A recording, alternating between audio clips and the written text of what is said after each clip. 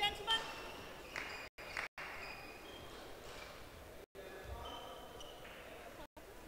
Sorry, hang on, Rachel, I've problems. Ladies and gentlemen, on my right, Delphine Lansac, France. Under my left, Rachael Darragh, Ireland. Rachael Darragh to serve. Level. Play.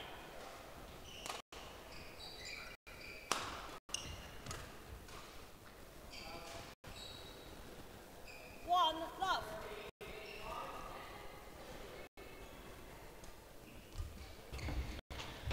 Welcome back to BadmintonIreland.tv and the Carlton Irish Future Series 2013 tournament at Baldoyle Badminton Centre.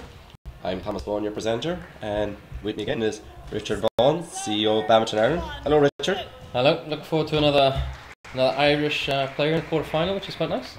Not used to saying that too much, so it's quite good to have a kind of consecutive Irish young player in the quarter-finals. And we have Rachael Darragh here playing the number 4 seed Delphine Lansac. So Rachel's had a very good tournament so far. Yeah, I think she had a few good wins. I think the Austrian seed in the first round. Again, lots of the girls are all around the same level, so it's really good for we have 2 wins against Zizig from Austria and Koldova from the Czech Republic. So plays with quite a lot of experience, and I think it's great for Rachael because she's only under 17. So lots of Irish Future Series and Opens to come. And Delphine had a particularly strong match there, tough match there again yesterday as well. She had a 53-minute game, so she's had plenty of court time here as well. Yeah, Delphine's one of the top European junior players coming through. Obviously seeded 4 in the tournament, so a lot of success in the junior circuits and just transitioning into senior badminton. So a lot of experience. Trains full time in Paris in INSEP. So would have been training there for the last 4 years full time. So real differences in terms of kind of background and experience. So it'll be really interesting. Big test for Rachael to see if she can compete at that level. Great, yeah. This would be great to give herself a barometer at where she is in her game as she's developing. Yeah, exactly. And you see, it's a good start, point for point. And again, a bit like Josh's game, it's important that Rachael really focuses on her own game, making the rallies as long as possible, and really cutting out all the easy points in the first 5 shots. If she does that, then she'll do well.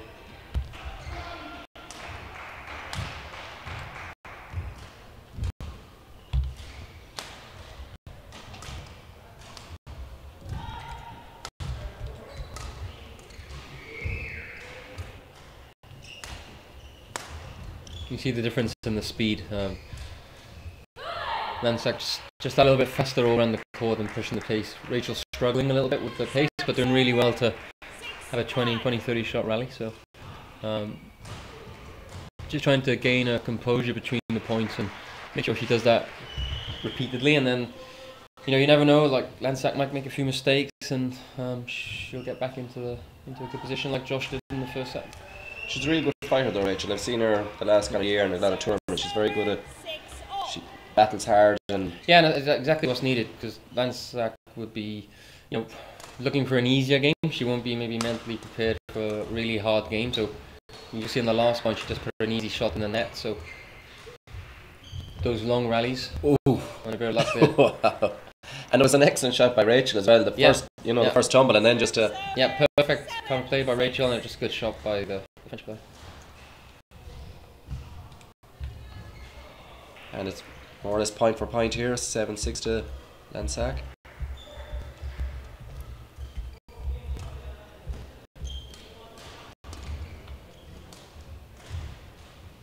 Again, good play by Rachael, good net spin, getting the lift.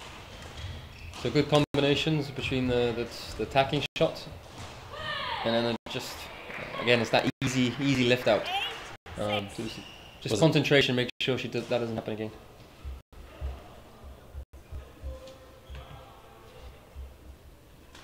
But again, good start, only 8-6.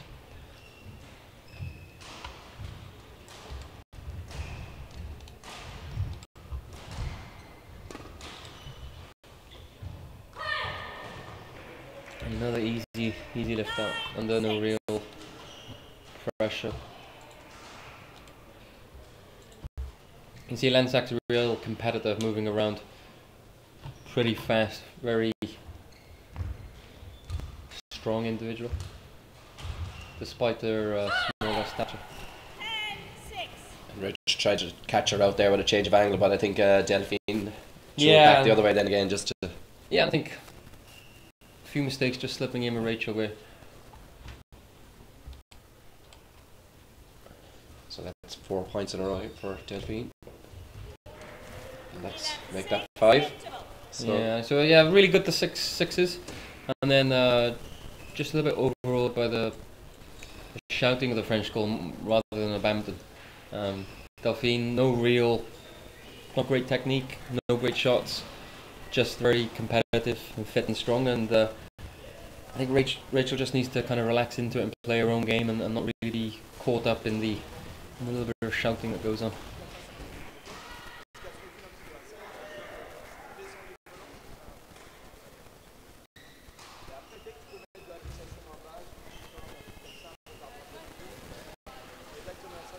Court 5, 20 seconds.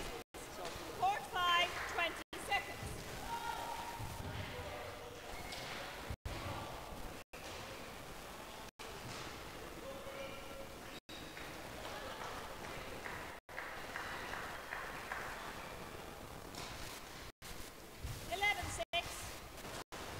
Play.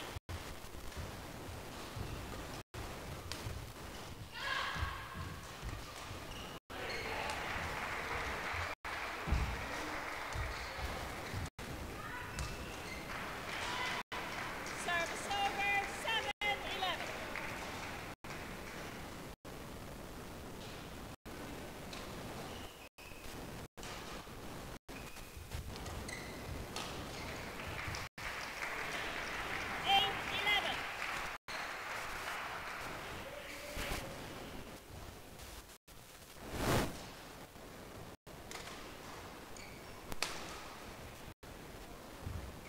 Service over, 12-8.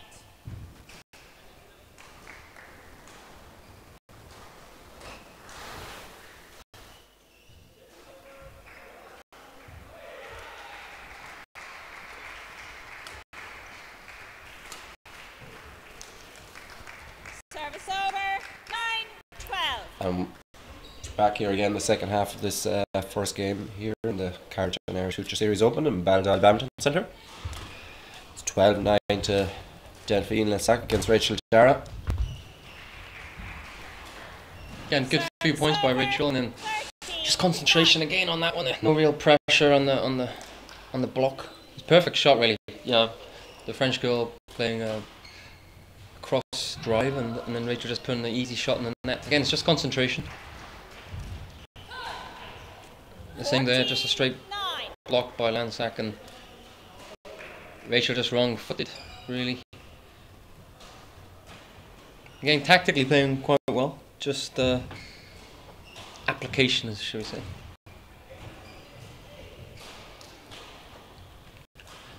I think again it just shows how kind of close the level is. You can see by Lansac, one of the best kind of up-and-coming players in juniors.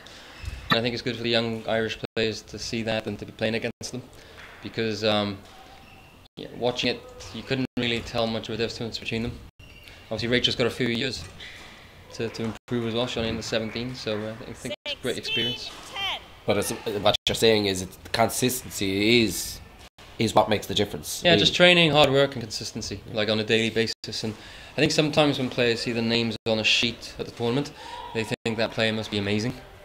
And then when they actually see them and they actually have quite bad technique and they're quite small and they don't actually do much, then they kind of realise that maybe they're not as great as they think they are. You know, sometimes you can put players up on a pedestal a bit too much. But at the same time, you know, Lansac will be in INSAP in Paris for the last 4 years. She was training 4 hours a day, every day, weekends. So she deserves that, you know, that success. So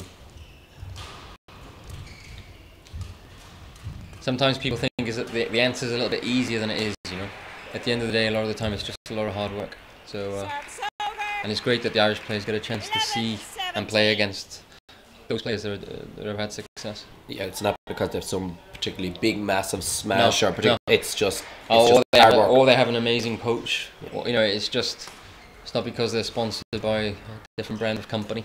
It's just because they train hard for a very long time. Again, a very good shot by Rachael there, good clear, and then a very good cross drop. Really good angle.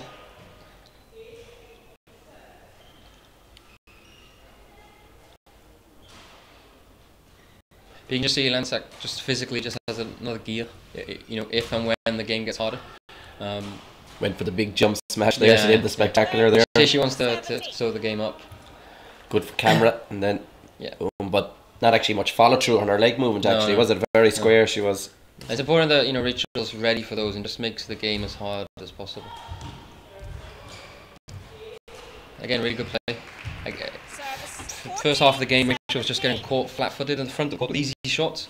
That's what she can't do. You know, they're not great shots. There's no disguise. There's no power, so she can't afford to give easy points away in that situation.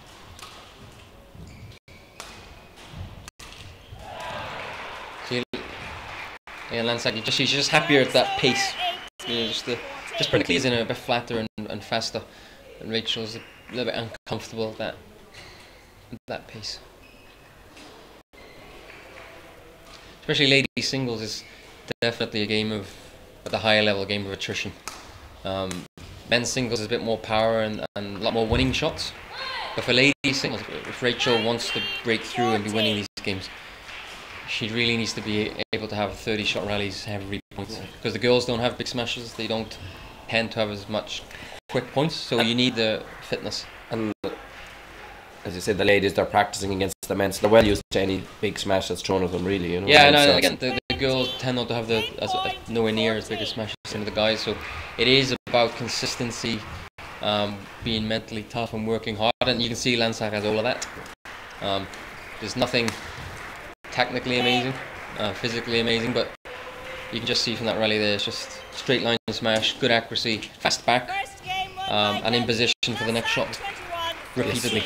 So you can see where the reward, the drills there. You can see where she's done that drill 1,000 times, 2,000 times. And you can see Rachael's capable of doing it, but it kind of, she does it for 3 or 4 and then it breaks down, and then when it breaks down, she loses 4 or 5 points. So first game there to Delphine Lansac, 21-14. I think Delphine as well supporting the breast cancer awareness week with a nice pink shirt.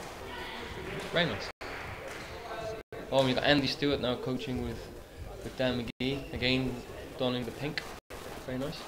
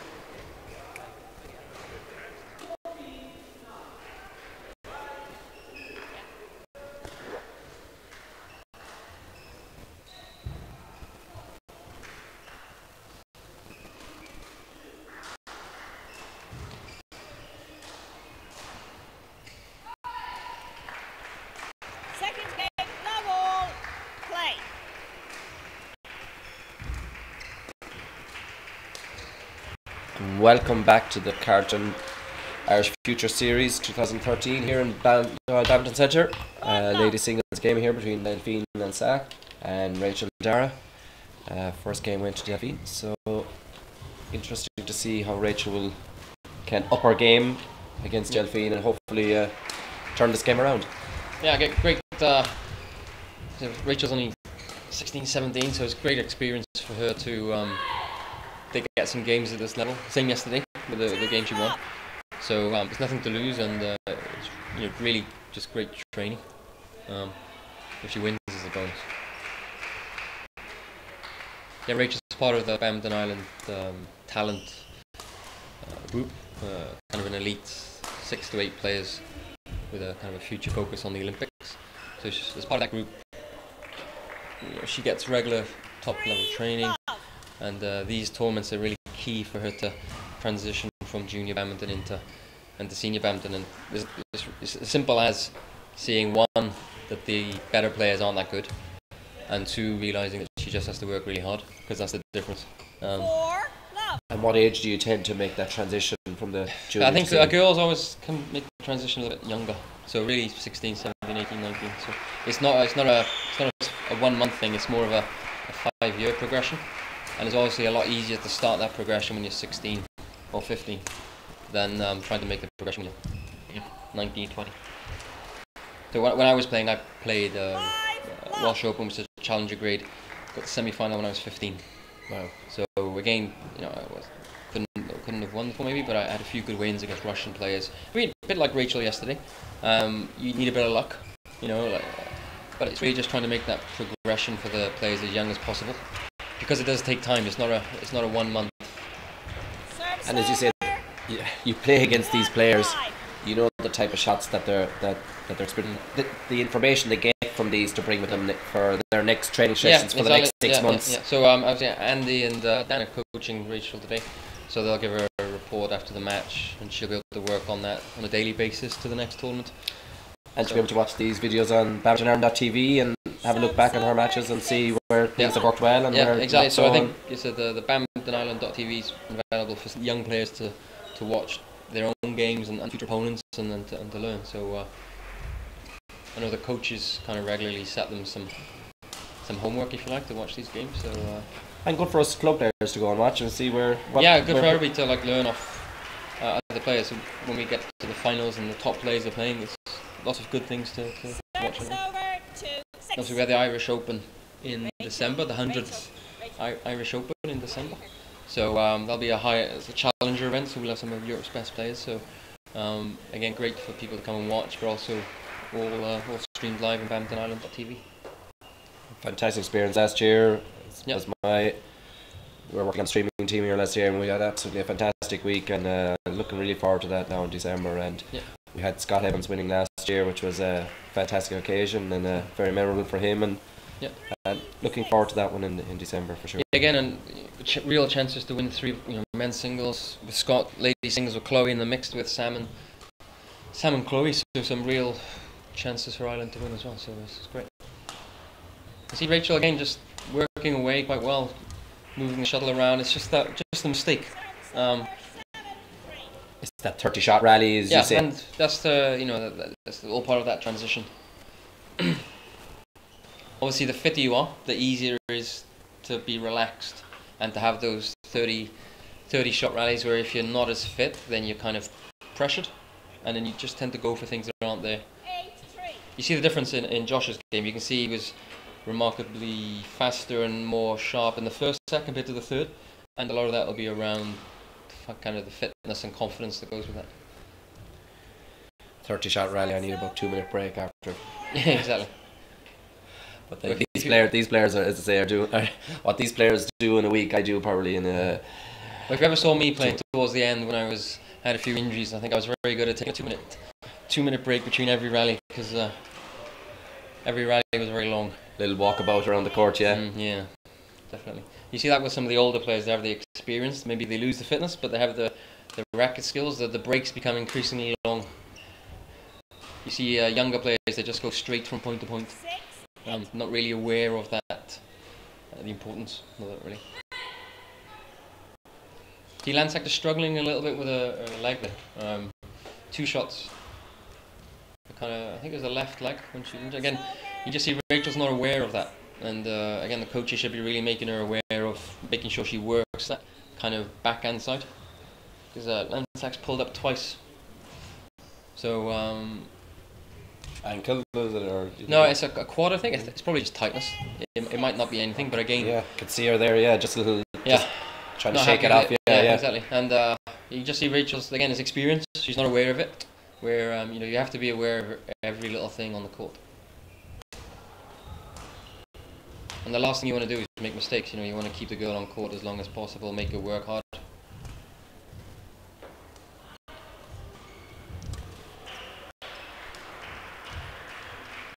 And you're going to see Lansac again, where she hit the shot and started walking. Something's not quite right with her. After this shot, they cross, and she just stops. Yes. If Rachael had reached it at all, she wasn't going to get it. She's talking to the coach, who's now complaining about something. But again, the French girl has the experience not to point at something. So she's just like trying not to show she's got an injury. But you can see like clearly like she has something. It's probably something she had beforehand, and she's gone into the game with some slight strain or muscle. But it's just interesting to see the there's not much of an age difference, but you can see the French girls a lot more experience with kind of the courtmanship, if you like. Court 5, 20 seconds. Court 5, 20 seconds.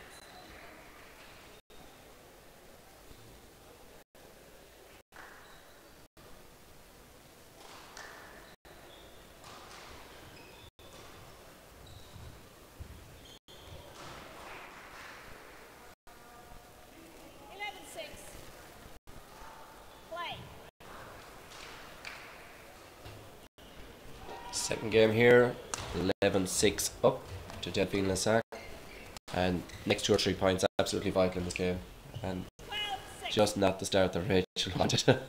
Again, a good opening, few shots, but then it's just the ease of the mistake, with no pressure, and 36.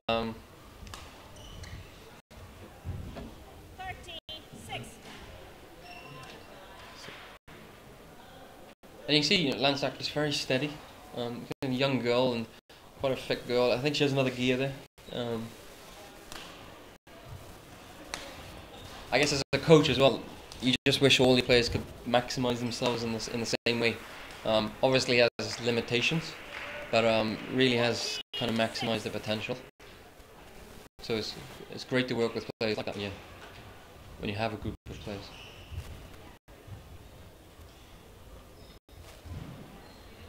That's 6 points in a row now for Delphine.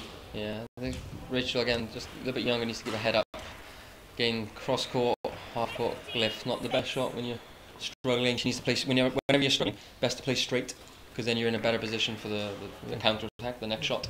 If you're lifting cross when you're struggling, you're opening the court up, and you're having to move as well. And you're going to back against your weight if they play a cross. So it's already tactical, and you see that again. The French girl is just very aware of her shots and very limited with what she does, but it's just very consistent and strong. And fast there, good. Yeah. And good net play.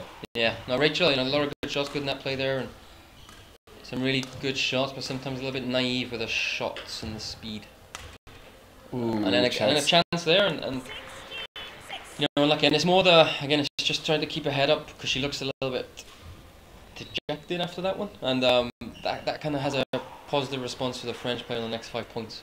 And again, you don't see the French player with that. Like I said earlier, she had a little bit of a strain in her leg, and it doesn't really show it at all. And it's important that Rachael, if she wins or loses a point, that she can't really show that emotion, And again, that was slightly out, and that's out. Oh, it's in. That's good. Delphine, I don't think too happy with the call. No. Thankfully, just off camera.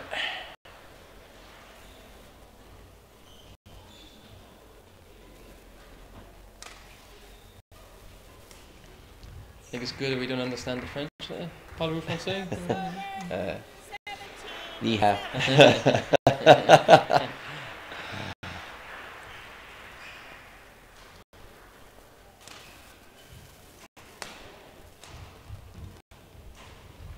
Again, good pickup.